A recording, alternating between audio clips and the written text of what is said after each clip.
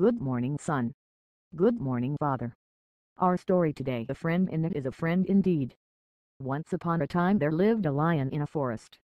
One day after a heavy meal, it was sleeping under a tree. After a while, there came a mouse and it started to play on the lion. Suddenly the lion got up with anger and looked for those who disturbed its nice sleep. Then it saw a small mouse standing trembling with fear. The lion jumped on it and started to kill it. The mouse requested the lion to forgive it. The lion felt pity and left it.